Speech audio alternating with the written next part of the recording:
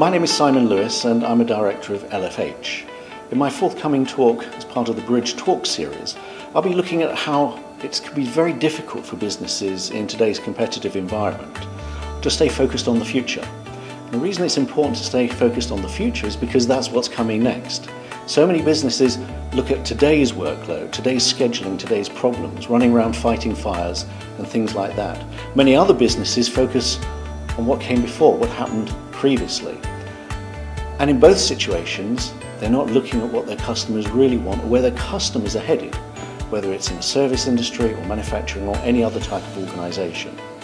And the reason that can become a problem is where you have a workforce whose job it is to deliver on tomorrow's promise for your business. So in my talk, I'll be talking about how these two things need to stay totally aligned so that you can avoid the pitfalls and take advantage of all the successes. Working with Bridge is really interesting because more than any other organisation I've worked with recently, they really understand the drivers for change in business as far as the human cultural aspect is concerned. They really get into people's psyche and they really understand the difference that goes to make the difference in encouraging the change. Now, change doesn't need to be difficult, it doesn't need to be complicated, but often it does need to happen.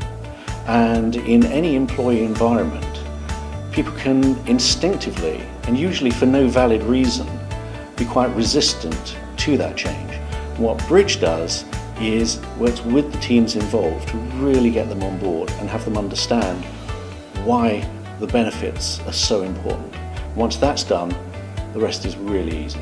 It's really important to have an employee culture. Really, it's the glue that holds the organisation together. It doesn't matter what the organisation it is, whether it's the service industry or whether it creates products or does manufacturing in some way.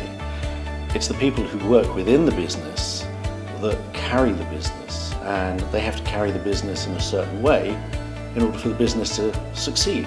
There are always different circumstances to every problem and across every business.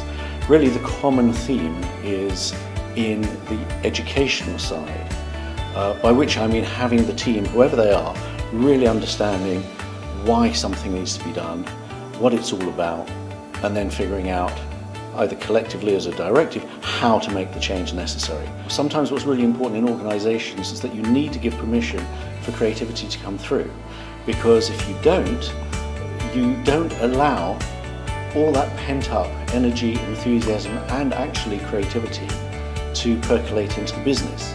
Certainly there are different cultural styles to business across different countries and different territories.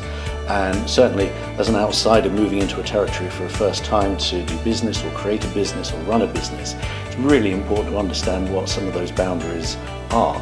And some of these can be really refined nuances. It can take a little while, even a long time, to figure out, but it's really important to do that, because what might be appropriate in one environment, in one culture, in one territory, may just be completely inappropriate in another one. My leadership style is creative, enthusiastic, and as dynamic as I can reasonably be. I think you've got to be able to show your team that you're prepared to walk the talk.